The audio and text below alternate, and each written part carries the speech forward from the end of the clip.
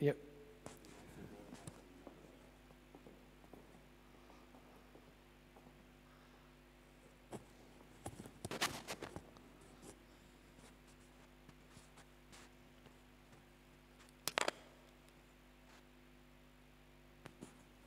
Good evening, and welcome to the fourth and final meeting in our autumn lecture series. This evening we welcome as our guest speaker the very Reverend Albert Bogle, of whom I shall say more later. Meantime, listen for the word of God. A voice cries out, "In the wilderness prepare the way of the Lord. Make straight in the desert a highway for our God. Every valley shall be lifted up, and every mountain and hill be made low. The uneven ground shall become level, and the rough places a plain. Then the glory of the Lord shall be revealed, and all people shall see it together, for the mouth of the Lord has spoken. Have you not heard? Have you not known? The Lord is the everlasting God, the creator of the ends of the earth.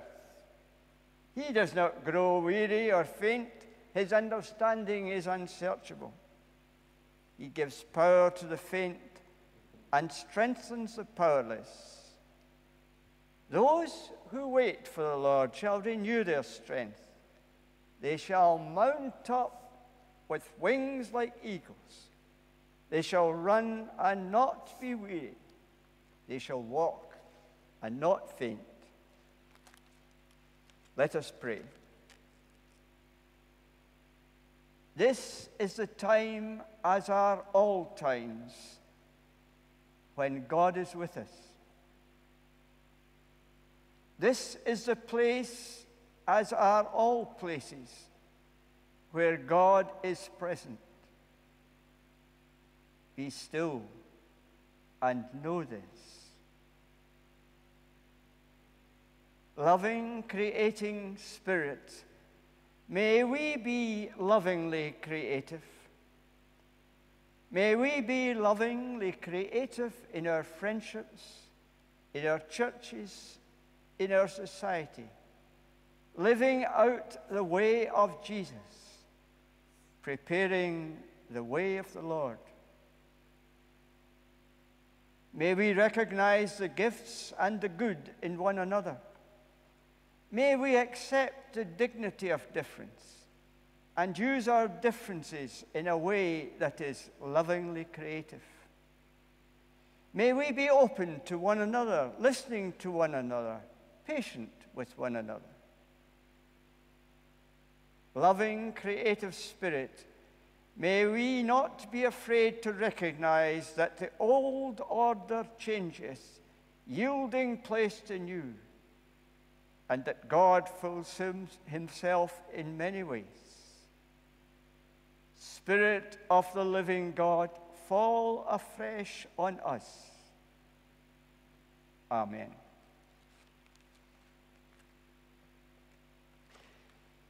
It is my great privilege and pleasure to introduce Albert Bogle as our speaker this evening. When he was training for the ministry, Albert came to serve as a probationer in Morningside Parish Church, where I was the minister. Now, we are talking about 40 years ago. We've both aged a bit since then. At Morningside, he was a bright and energetic assistant, good at relating to people and popular with everyone. I think we were a good team. You might disagree. I'll get a chance in a minute. And we introduced Albert, didn't we, various orders of service, imaginative orders of service, before that was happening anywhere else in the church. Remember, we produced a wee songbook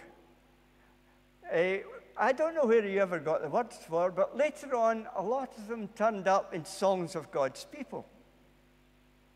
At that time, Albert told me he saw his calling as going round the pubs, singing and playing his guitar. Well, he didn't quite do that, but music has always played an important part in evangelizing. And throughout his ministry, he has proved to be an innovator in many ways.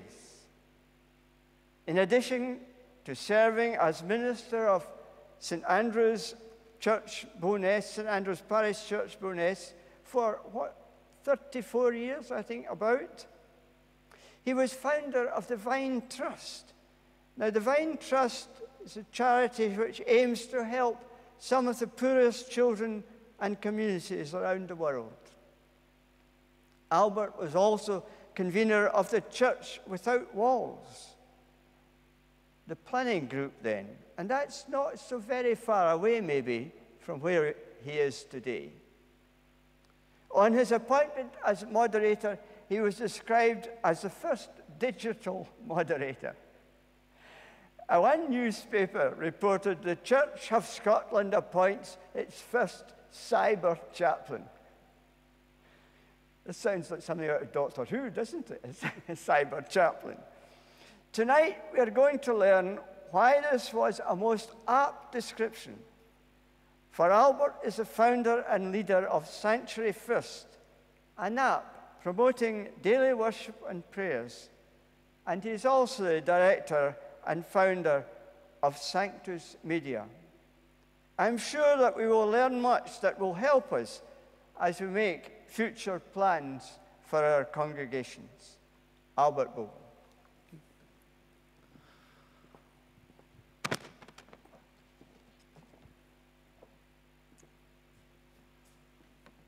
Well, thank you very much, John, for that very warm welcome. When you hear these things, you don't recognize yourself because no one is really doing things on their own. We're always part of a team. We're always part of a community that makes things happen. And I'm going to be talking a wee bit about that, the importance of how we can be shaping a faith community in a digital age. But thank you for that warm welcome. And I'm delighted to be with you this evening. And also to those who are looking on the internet, looking in, welcome also. We're so glad, and I'm so glad that you're able to look in and be part of this lecture this evening. Now, due to the logistics this evening, I'm afraid it's a talking head you're going to get rather than seeing slick pictures behind me or what we might say, visual aids behind me. Instead, you're going to get an old-fashioned address speaking to you. But if you're at home or even if you're here and you would like to, if the lecture gets a wee bit boring, you can go to your phone and switch on your phone and you can download the Sanctuary First app. If you go to the App Store, if you're an iPhone user, or you can go to Google Play and you can download your app for your Android. That has a summary of all the things that might have been going up on a screen. So there you have it in your hands if you need it this evening. Let me start by making a passing reference to the vision and philosophy that has shaped the ministry that I've been involved in. And before we look later at, perhaps if we have time, the theology I see emerging from the digital space. At the heart of the vision that has shaped my ministry is a belief that local worshipping communities or parishes should have within itself all that is needed, all the creative gifts that is needed in order to serve the world in which they have been called to be salt and light. So to start off with, I want to affirm the entrepreneurial opportunities that being a parish minister in the Church of Scotland can bring. The role of the parish church is not over yet, but it needs to embrace a new way of developing and sustaining community, and this undoubtedly will involve online ministry. This evening I want to talk to you about one specific network the church emerging out of online ministry. However, I'm also passionate in my belief that it is essential for the local church to flourish, that a worldwide vision of service is also necessary. Online ministry enables such a perspective to become a reality as we talk local church, global and local together. John has made passing reference to the Vine Trust. In 1985, I was able to found the Vine Trust, and by the year 2000, 2001, the trust had emerged from being a grant-giving organization to seeking grants. In other words, we shifted our gear from resourcing and engaging with the developing world to become a partner and to begin to reach out into the world. And that partnership involved actually my colleague in the next parish in Bo'ness in the Old Kirk. The first ship went sailing across the Atlantic, taking hope to the people of Amazonia when the planes were going in to the buildings in New York. That week was an amazing and challenging week for all of us. But across the churches, people got involved, and in Bo'ness, the growth of Vine Trust began to inspire people to see the need that they can make a difference in the world. And of course, in 2006, we ended up with Princess Anne becoming our patron. There is no local community, what I'm saying is, too small or too old or too poor or even too rich that cannot be inspired by being part of the world church. And if we're going to make any impact in the world, we need to have that world vision, that world understanding. I'm saying all that because I think it's important. That helps us begin to see the passion that leads us to do other work. But we need to see ourselves no longer just simply constrained to a parish, but we begin to see ourselves as connecting with the global church. Around 2000, after organising the Scottish Cathedral Cycle Challenge, which raised around £12,000, a new youth media project was set up, which eventually went under the name of St Andrew's Multimedia Youth Project. This project centred on the use of technology and was created out of a team of enthusiastic church members who had a passion to develop alternative worship patterns. Again, something emerging out of local parish church. Staff eventually was employed, and project work grew out of the church and supported various other forms of ministry. We were rapidly becoming a parish of networked entrepreneurial projects, networked into society, church, and society out with church.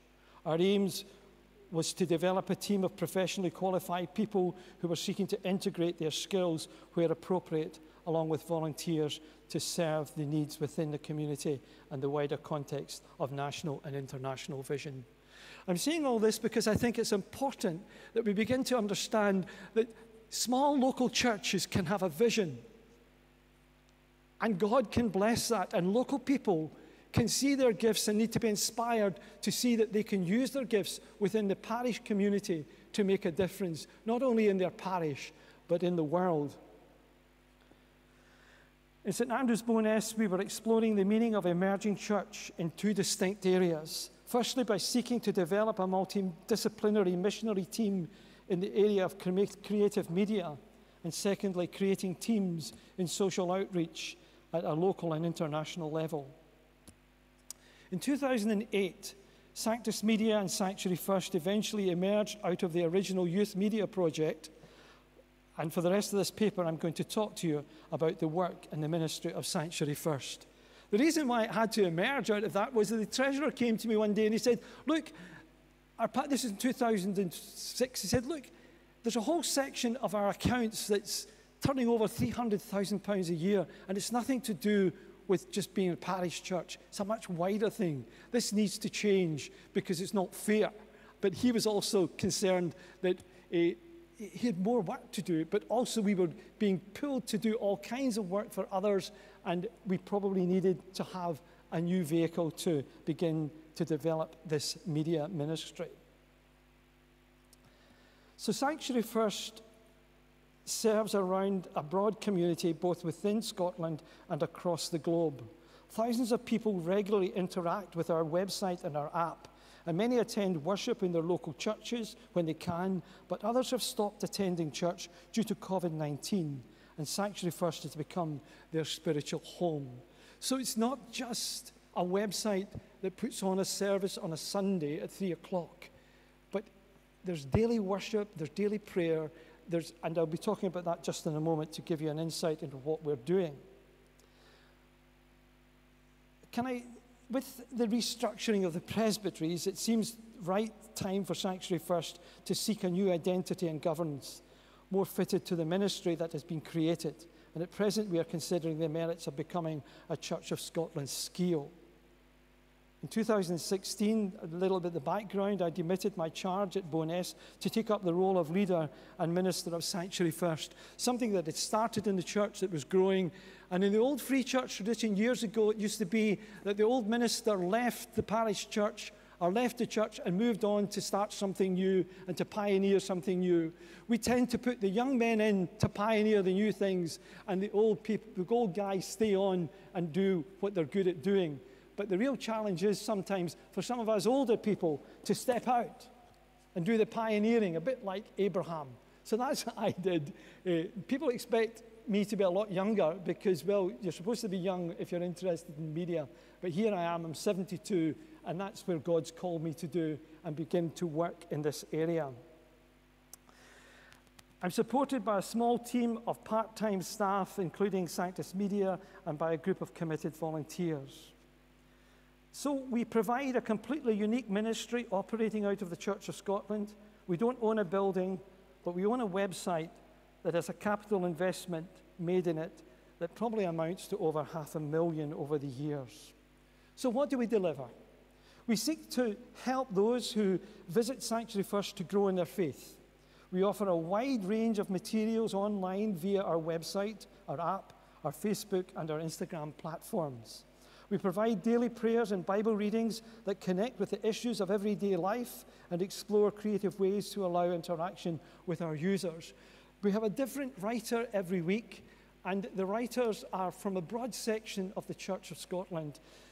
The main focus for the writing is, I say to the writers, I don't care whether you're right wing or you're left wing, but when you come on to pray in Sanctuary First and write in Sanctuary First, you're writing and you're creating ministry that is seeking to bring comfort and encouragement to people. It's not about you trying to promote your own particular brand of Christianity. Try and be such a person that writes in such a way that you are speaking about the kerygma, the things that really matter to the faith, and encourage people and uplift them in their daily walk with God. So we also have now a daily prayer meeting. Now, this is something that Laura started. Laura is a probationer who came to work with us in Sanctuary First. And Laura started this 7 o'clock prayer meeting last Christmas. And we didn't know who would want to be part of a prayer meeting at 7 o'clock in the morning online live. Well, you know, every week now, every day, there are over 30 to 40 people who come on live for their prayer time. It's just 10-minute prayer time. By the end of the day, around the world, something like sometimes 200, 300 people have viewed that day's prayer. We publish a weekly video sermon based on the weekly theme. We publish regular blogs and podcasts, including the Friday night weekly review, a regular podcast reviewing the materials on the site with members of the production team and invited guests. At present, there are over 5,000 original prayers in our digital library and well over 1,000 videos which we have produced and commissioned. We continue to write, commission, and produce new material daily. We produce Sunday Live, an online worship service every Sunday, including opportunities to share in communion. We're also pioneering small weekly connect groups using the resource pack from the website and a weekly teaching video. This has helped us to extend our contact with users into face-to-face settings. So we are developing small connect groups that can be used, a material that churches can use throughout the country to develop and grow their small user groups. We also have an online coffee shop, created an opportunity for those feeling isolated to begin to find community. And this continues to be popular even after, you might say, lockdown. And meetings take place for the members in the community, and they meet usually now on a Thursday evening. In addition to these interactive opportunities, the weekly book club has also been a source of fellowship and introduction to faith. Friday afternoon, music jam sessions and the secret chord sessions have opened up a new link into the arts community, and we hope to develop further links through filmmaking activities. So the Friday afternoon jam session means that you go on at 3 o'clock onto Facebook or onto our website or onto our app, and you can link in live to the musicians. The musicians from different parts of the world come on and play their songs. I wrote this song this week, and they share their songs and they talk about their songs. Some of their songs have got a Christian faith. Others are just songs that are uplifting, songs that they've written. But it's a way of creating community and allowing people to share what's on their hearts. We offer pastoral care, conducting weddings and funerals for those with no live connection with church, and any requests for baptisms are carried out in consultation and partnership with local congregations. We believe this aspect of our online ministry has great potential to grow further, reintroducing a new generation to the points of entry into the faith. We also run conferences to help promote the work of Sanctuary First and inspire church leaders to reimagine the church of the future. We aim also to develop this into agreed partnerships within the new presbytery structures. So we're looking to build partnerships with local congregations that they can begin to use our material and our resources and our expertise, but also that we can engage with the parish churches so that they don't only simply become consumers of the work, but they become producers. And there are many talented and gifted people within our parishes that could contribute to the work that we are doing. Our strategic aims: developing a deeper Christian discipleship, growing our worshiping community, redefining the meaning and role of an online congregation, creating partnerships with congregations to contribute to joint mission and worship programs, to re-engage children and adults. That's a big area we need to invest more in the church. We need to be investing in our children's work, because many of our congregations no longer have children worshiping. But if we use technology correctly, we could start to re-engage young families and bring them back into the life of the church, but also understand there could be a new way of church for them. It does not necessarily need to be our location-based understanding of church.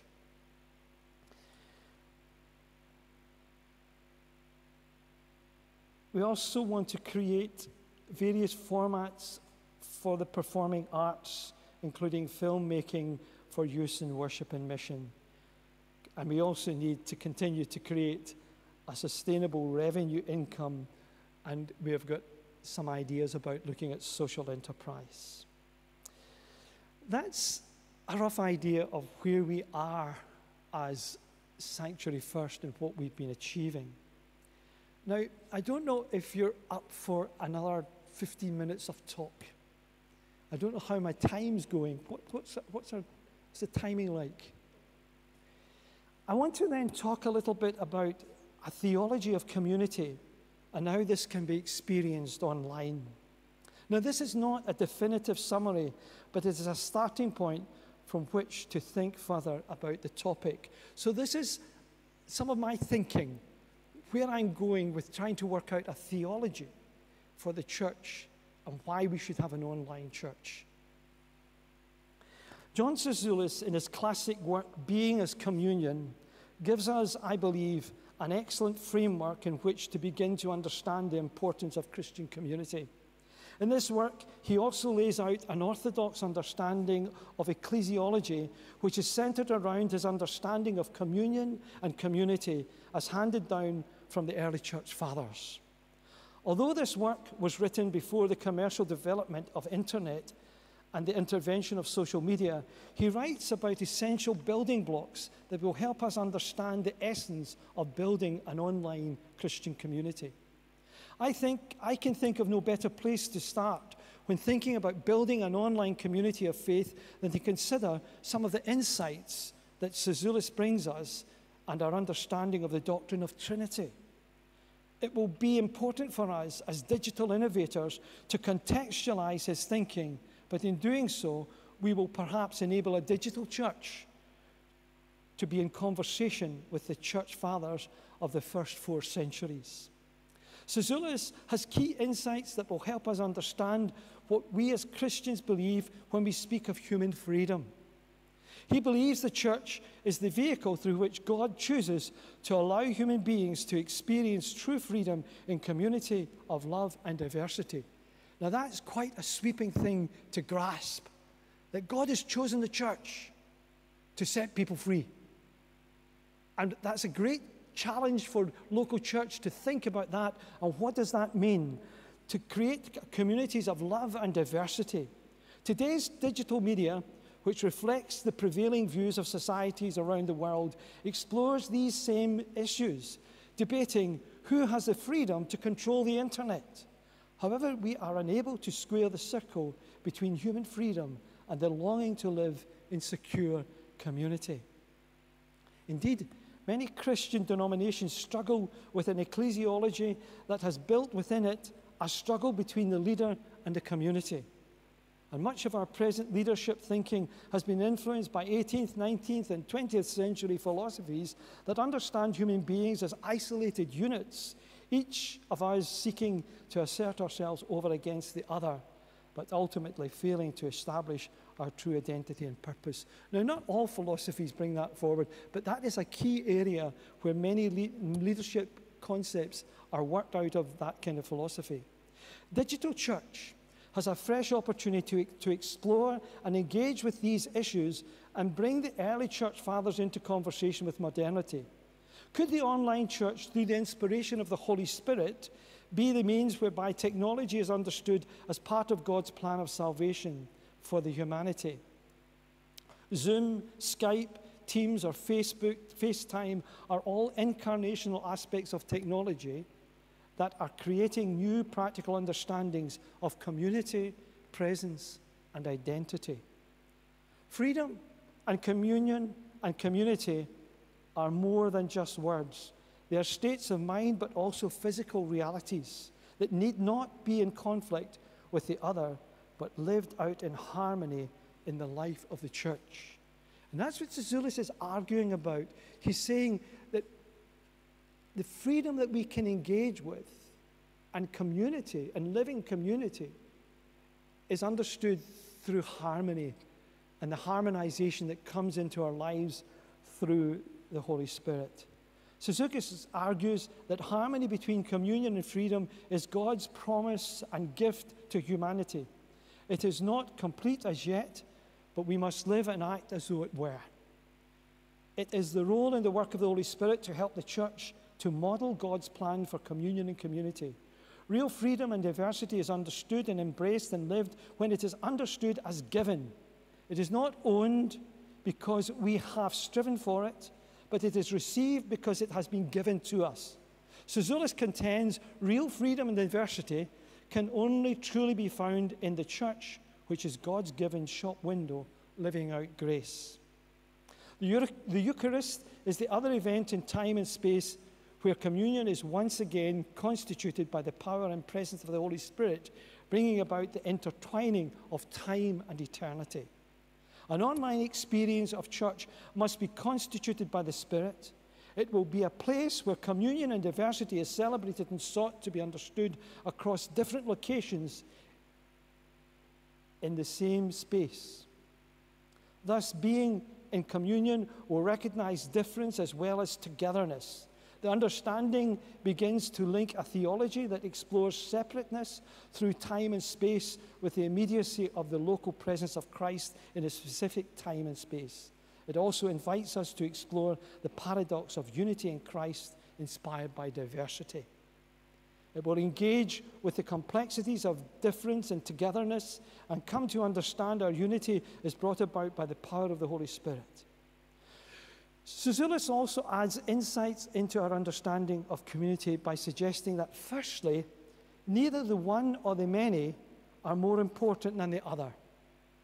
This has implications for our understanding of leadership and the roles we are called to play in online community. Secondly, that neither one or the other has existence before the other. He's talking about the relationship between the Godhead. This reveals the way the doctrine of the Trinity can begin to shape how we value and esteem our ministries on and offline. And thirdly, he suggests that being and relationships are simultaneous. This will shape how we understand communities are formed online, as well as how we understand our person-to-person relationships. If we look at these three basic insights carefully, we will begin to recognize how they might help us interpret and develop an ecclesiology for digital church. If we believe that God has chosen the church as the vehicle to bring the world to himself, then he has surely already put this policy into action. So we must consider that God may well be using digital church to enhance our in-person worshiping communities and to accelerate the power of communion and community in the world. In summing up, the digital church is called to live out diversity and unity, particularity and freedom. We must explore an ecclesiology that frees the church from ecclesiologies that promote a dualism of individualism against community. By this I mean leadership that seeks to lead by dictate rather than through collaboration and consensus. A theology of community online is one that seeks to understand that relationships develop out of mutuality. It is not enough to look for followers, you must also become a follower. This notion is developed in Len Sweet's book entitled Viral. Sweet understands that it is important to have a spirit of humility when you seek to build and become part of an online community. It is the spirit of humility that is within the Trinity, preferring each other in love. For an online Christian community, recognizing each other by name and offering opportunities for response to posts creates a spirit of learning, but also an opportunity to be heard by the other. It also empowers all ages to feel they have a voice that can be heard. Community is formed not around a single leader, but around relationships. Relationships come about when human beings find recognition and acceptance, but also a place where they can begin to serve another. What is distinctively different, but need not be, is that online communities invite those in community to be both producers and consumers of content. They also invite to make responses to like or dislike. In so doing, they begin to form a network of like-minded people. Now, I want to suggest that online worshiping communities seek to be inclusive and understand community to be made up of diversity and difference. Thus, we are a counter-cultural movement in the world of social media. The truth we seek to live is this: communion is to uncover love in the midst of diversity. And this is why online church can become an example of and a prophetic voice to the in-person worshiping communities, calling the body of Christ into unity that Christ prays for in John 17. Online communities meet when they can on a flexible 24-hour schedule. The relationship is always open. It operates out with time zones and physical locations compared to in-person encounters which are fixed to time and space and location. In this next part of the paper, I want to talk to you about what it means to live and worship at the intersection between the divine and the ordinary. For us, living in the digital age includes life on and offline. In many ways, they have become integrated. So we sit facing a screen. The internet becomes the medium through which the Holy Spirit touches our hearts. It is by his presence and power that he puts us in touch with each other. Thus, relationships between human beings are brought into communion through the Holy Spirit. I believe the internet has become a tool that the Spirit is using to connect with thousands of people who no longer feel comfortable being part of inherited methodology of church attendance. By this I mean the programming and the organizational structure of traditional church. I believe God is working through this technology, engaging with new people who he is opening to himself.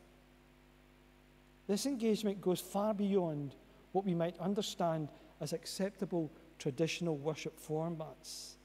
Each of us are being confronted with the question, listen to this, could worship be being explored by those who are on a worship journey, yet they don't even know that they have taken this journey? Through art, poetry, music, science, maths, philosophy, politics, ecology, and many more disciplines, the Holy Spirit is helping to deepen the spiritual lives of many who have voluntarily left the inherited models of church, but who still are in pursuit of justice, mercy, compassion, and love.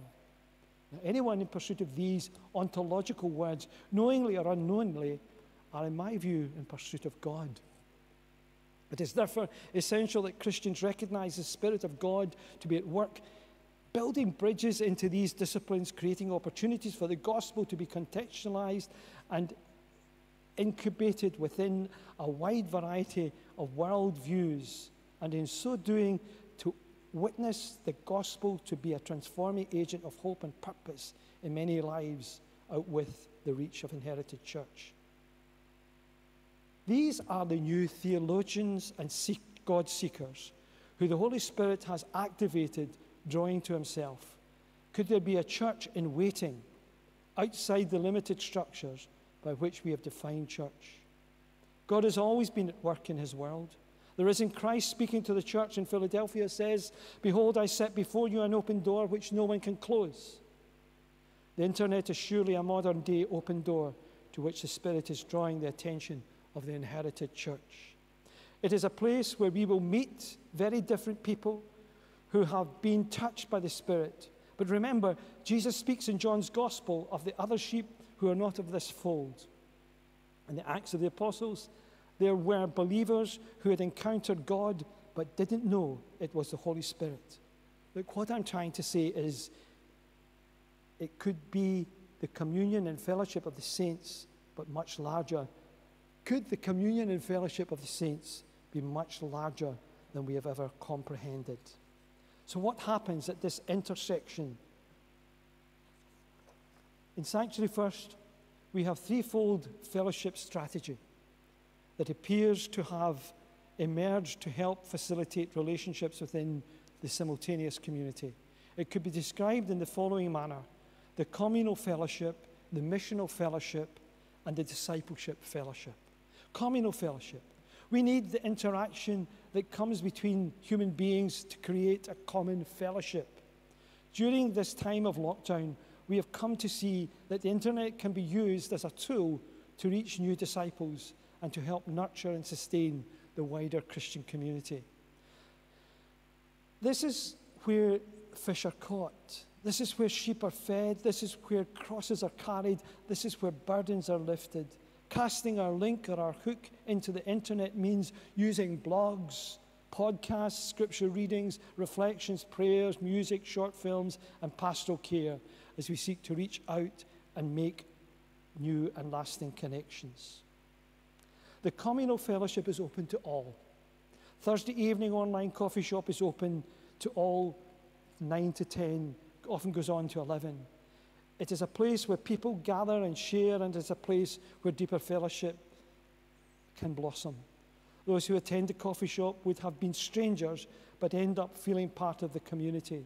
The Friday afternoon online jam sessions have proved to be a popular connecting point for musicians and songwriters and poets. The online art studio offers another touching place for creatives. These activity-based meetings online can be duplicated to enrich a manner of crafts and skills and disciplines that can be the touching place with a non-threatening spirituality. These activities have become an open door to engage with the mission of the Holy Spirit, using his internet connections rather than an established church program. Referrals come from recommendations and personal relationships. The Friday Jam session has been supported by the Falkirk Recovery Group and the Art Studio by a group of people who feel estranged from organised church. The coffee shop jam sessions, book clubs and art studios all offer opportunities to collaborate and engage with artists and musicians, and also to have an open door on the internet where people can meet and chat and encourage each other. The next strand is a missional fellowship. This is intentional faith-sharing strategy, starting where people are, asking questions they are asking, not giving them the answers to questions they have not thought of yet. Reaching out, bridging the gap between inquiry and commitment. We use book clubs and also the Friday jam session to introduce inquirers to faith coming from perhaps a different perspective. It could be from an idea in a novel or a more delineated study. For example, the C.S. Lewis 5-week book club on Surprised by Joy last autumn was led by Sandy Smith from Belfast, which allowed for greater theological and biblical teaching to take place. And around 25 to 30 people gathered from all around the world just to be part of that, most of them all strangers to one another. Recently, we've become aware that the book club is being used by a school in Alabama. One day we had 83 hits on the book club page relating to a particular book. In other words, we think schools are also tapping into the idea that as we have a book read online, then they can direct their pupils to that book and use it as material. Discipleship fellowship. The weekly Connect groups build on the daily scripture readings and prayer material produced by Sanctuary First writers. The weekly Bible study material centered around 3 key readings for the week pose 3 questions to help illuminate the scripture passages and to invite further reflection from the group. We have 3 Connect groups at the moment that are known to us, and a good many more that simply take the material from the site but choose not to register. Recently, we have started, as I said earlier, our 7 a.m. 10-minute daily prayer time on Facebook, and to complement our evening prayers at the end of each day. And this is a strategy we are developing, but one we know is creating and developing a community of people journeying together with Jesus at the center. I want to just say a brief thing about communion online, and then I'll finish. The new insights that online communion can offer us. Online communion can be both narrowcast to a few people interactively or broadcast simultaneously to a wide group of people with less interaction. It is the limitation of the medium that continually frustrates us from completely embracing that which is signified. Bring together 2 mediums together and an integrated reality is revealed. Bread and wine can signify a material physical presence, yet the internet signifies another kind of physical virtual presence brought about by technology, wizardry. But it also helps demonstrate what we mean theologically by the otherness of the presence of God beyond our physical space.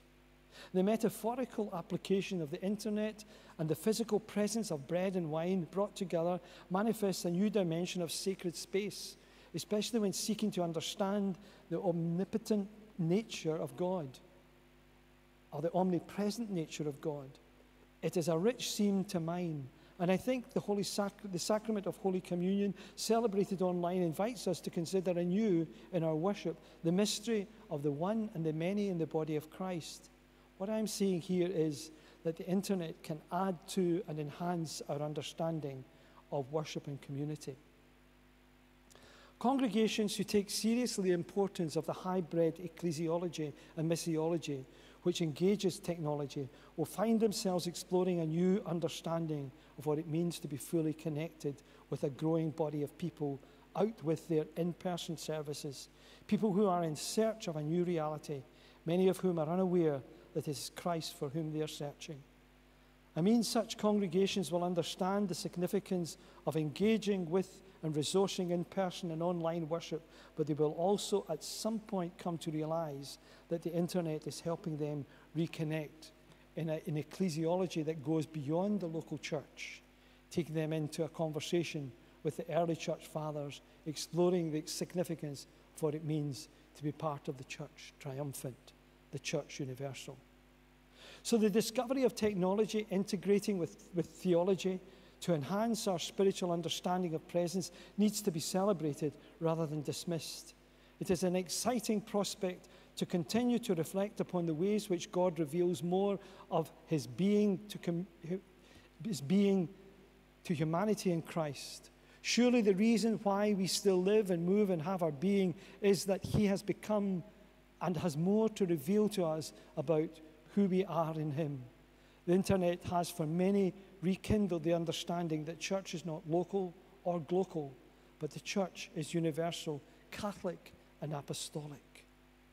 The communion of saints throughout time and what has still to be and into eternity seeks to reclaim an identity that has been lost by some believers. The church has much to contribute to science and technology, but it also has a commission to go into the world and preach the gospel of peace. Indeed, more than preach, but to seek to bring about the end to war and thus fulfill the prophecy of Isaiah to beat swords into plowshares. You might say we are on an eschatological mission. In Ephesians 3:10, the apostle writes that God chooses to use the church to explain to the world, the whole of heaven and earth, the mystery of his redemptive plan. We are the people who have already crossed the dividing line of time, reaching out and touching eternity. The internet helps us to engage in two spaces at once, to live in the physical world while reminding us that worship is not simply an earthly pursuit in time and space, but it is a hybrid experience drawing us into the heart of the eternal. For surely it is by the power of the Holy Spirit that we find ourselves lifted up into the heavenly places. Online church confronts us with a technology that invites us to explore communion and presence beyond the space we have defined by bricks and mortar, time and physical location. The writer of Hebrews reminds us that we have no abiding city in this time and space, and in doing so, we are being invited to understand being as simultaneous relationship with ourselves and the other, and of course, the otherness of God. So that is some of the theology that I'm trying to work out. I hope you've not all fallen asleep, but it is to try and see that there has been some theological thinking behind the missional aspects that we've been developing in Sanctuary First.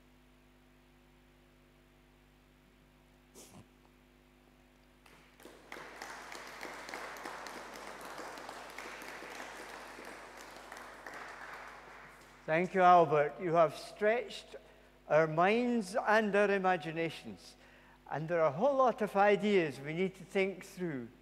You will take questions? Yes, of course. Please. Martin.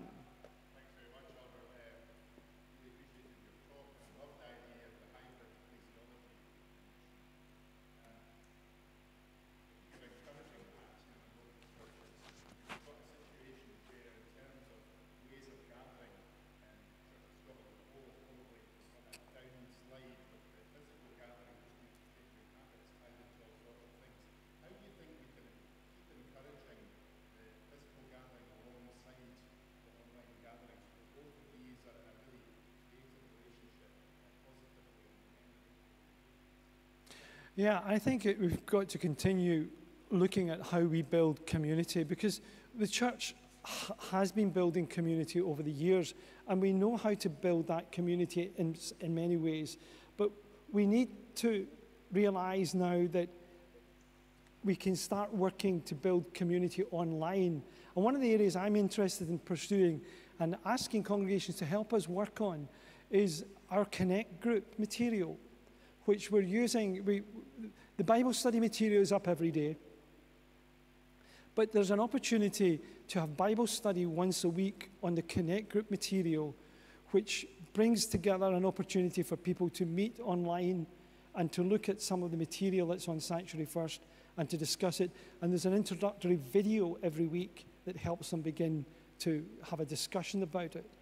And that's one way in which trying to create a community online, especially those who perhaps are not able to get out as often to church, but they can connect with those who are getting out to church online on like a hybrid group.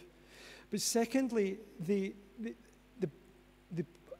book groups, the book clubs, is again another way of creating community. If you pick the right books, you can start attracting groups of people who might like to study that particular book. and then engage with a discussion around that particular area. And so it's trying to find out areas, small groups of people, building community, and eventually people do want to eventually meet up with one another, and it becomes a kind of, let's meet up, and it becomes a kind of, it happens out of just building a relationship. People feel confident then to come and meet up.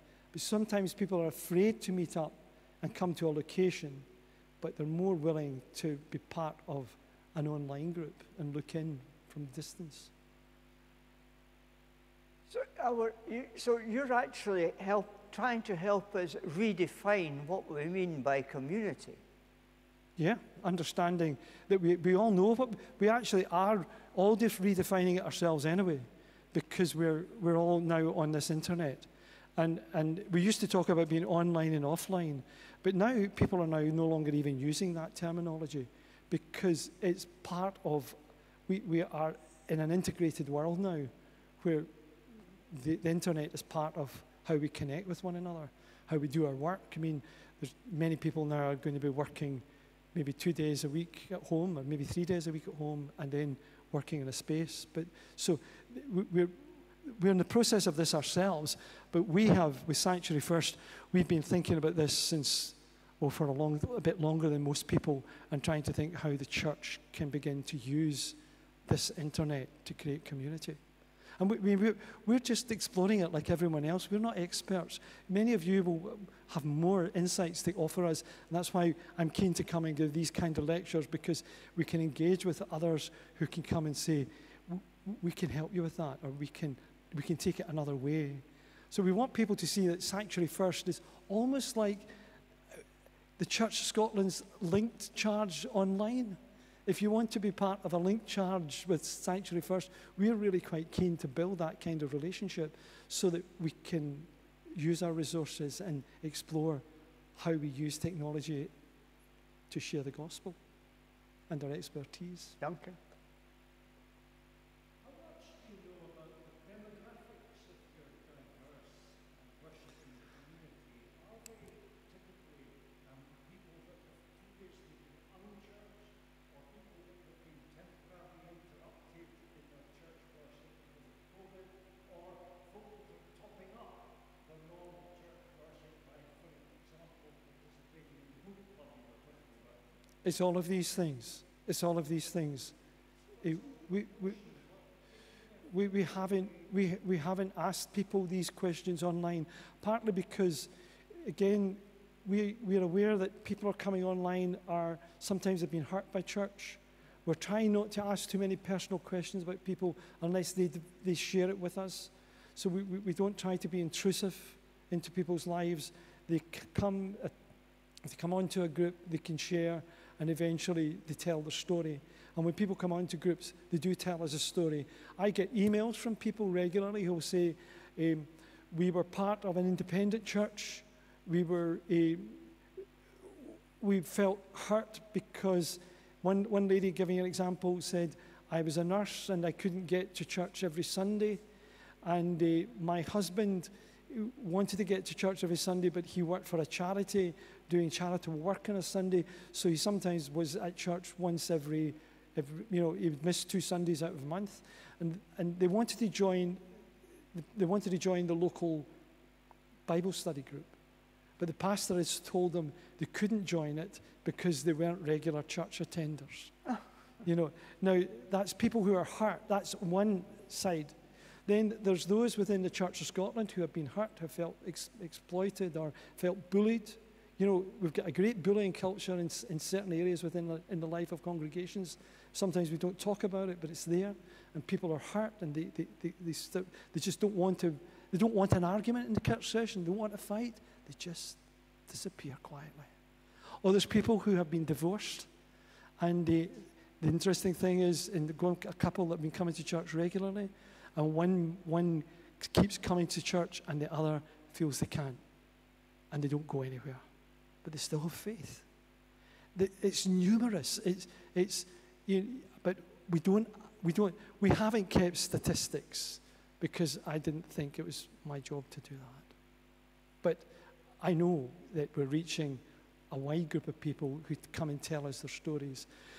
The numbers are, let me give you an example. In 2020, we had 500,000 unique visits to the site. We had roughly,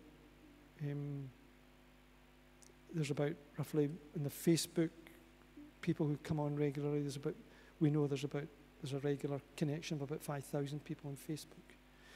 On our app, monthly app downloads is about 14,000 downloads a month.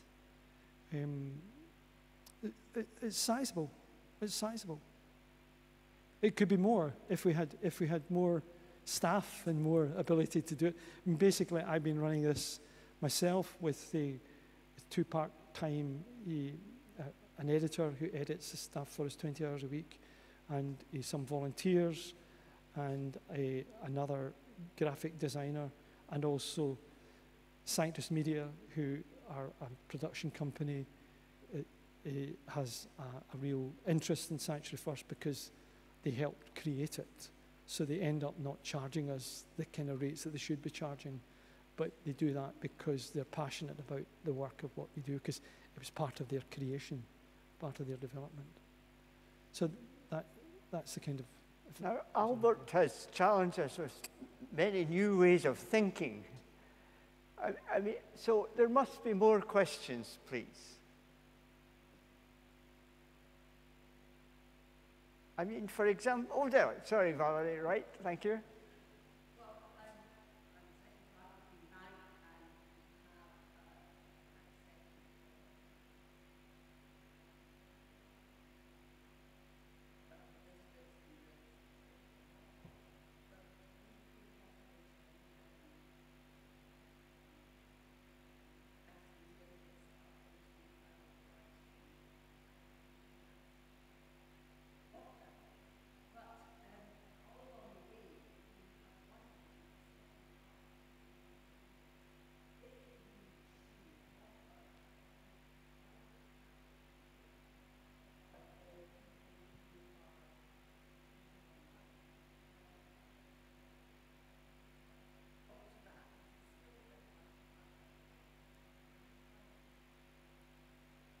The question is, how do we apply part of what Albert was saying to the way the Kirk session works?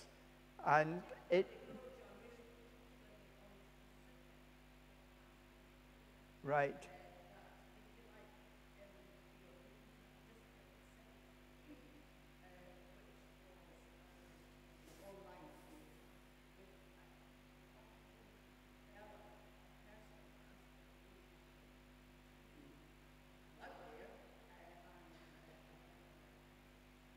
Yeah, I mean, I think that's where the Connect groups can help, starting giving people that opportunity to connect into whatever that Connect group might be, whether it's a Bible study group, whether it's an art group, whether it's a music Connect group, or whether it. So you could be developing opportunities for people to come in to be part of sharing and creating an online community. It needs to be interactive. You need to go beyond streaming out church service. This is what you're now talking about. And people will only watch church service for about half an hour, and they've got to know the people in the church. Let's be honest. Most church services, if you've got a camera at the back and you're just focusing in, it's probably not going to attract a lot of outsiders. But if there's an opportunity within the community to be doing stuff online, to invite a friend to join them on the line group to study a book that they've been reading. I'm part of a book club. Why don't you do it we do it on Zoom? You begin to engage with people, and you begin to create that. Oh, and by the way, there's something else you can have a look at. We do this. This is happening. You can look at this on a Thursday or a Friday, and it connects with a. And it may very well be connected with, many of our connections are with older people, because younger people are sometimes not wanting to get involved at that level. But older people sometimes have been housebound, they've been away from church for a long time, and this is a wonderful opportunity for them to be connected to church. I mean, I again have stories of people just saying beautiful emails from, reconnected with church again. I felt as though I've been forgotten about, but now I'm part of something. And somebody in their own home can read the Bible and can send a little video clip on their phone. And if they don't know how to do it, we just get somebody to do it for you. Get somebody in the family to do it, and then you're engaging them in the family. Family saying, "What are you doing, Granny?" "Oh, I'm reading the Bible for church, and I'm doing it online. Will you film it for me?" The grandson says, "Okay, I'll film it." And guess what? I'm on Sunday. Do you want to watch? And then the grandson comes to watch Granny reading on Sunday. Now, if you have something interesting that might attract the young fella or the young person, that can be a way of drawing them in. Also, on the technical side, engaging young people to help you design things. Design the way you do your website, design the interaction that you want to have, or even do the technology in the church. People say, "Oh, we can't do it because we've got nobody to work the technology." Or there's one person who dominates it and thinks they know everything about it. You need to create teams so that it's nobody's. We're great at this in the church, by the way, creating zones for people who it becomes a power zone. This is my mixing desk, and we'll be tired if anybody else touches it. But we need to create teams so that more people can come in. And this is back to this theology of what it means to be a community in harmony and consensus with one another, and sharing leadership and passing it on. And it's all based on a kind of a Trinitarian theology. So we need to think all that way forward. But yeah, I mean, I think you're on the right lines to start thinking about these things and make them happen. Martin?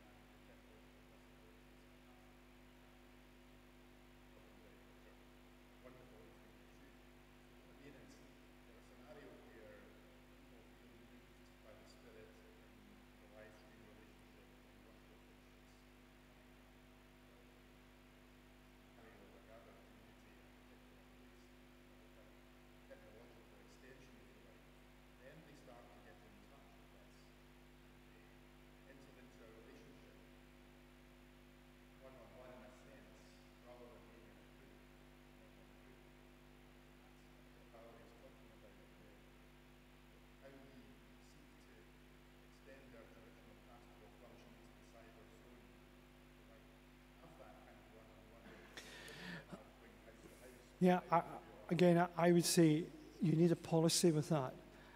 So could I just remind people what the question was? Because not everybody will hear it. It's really how we extend Albert's idea to pastoral care within the congregation. I think individual pastoring I've got concerns about that, in that if I'm going to do, somebody comes on and wants to speak to me about a pastoral issue, I will almost inevitably say that I will need to have another member of the team to listen in, because you cannot be in a situation where you can be seen as credited as bullying, or somebody could actually record that when you're there. So you need to be very, very careful. It's an interesting area, but I think you've got to be very careful how you pursue that, and you need to have the proper safeguards when you're doing that kind of work. I mean, we certainly have been thinking about having a chat line, to a 24-hour chat line on the site. And one of the things that stopped me from doing, we've got the technology, we can do it, is creating the team of people who are able to work with that and experienced enough to do that well. There are churches in Sweden and other places that are doing it, and pastors are taking interest, but you always would probably have somebody listening in to just make sure that nobody's getting hijacked. Thank you, Albert. I think our time is pretty well running out. Are there any other questions, please? Can I ask you, if you haven't taken one, this is our annual report that we give out every year. There's copies of it as you leave, and it would give you an insight into some of the things that I've been saying tonight. And if you want to be in touch with me again or send me an email, I'd be happy to talk further with you about it. We thank Albert now tonight for inspiring us and stretching our imaginations to new ways of doing things. Thank you very much, Albert. Thank you. Thank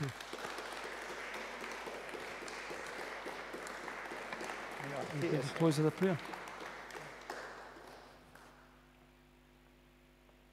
Now the blessing. May the grace of the Lord Jesus Christ, the love of God, and the fellowship of the Holy Spirit be with us now and remain with us always. Amen.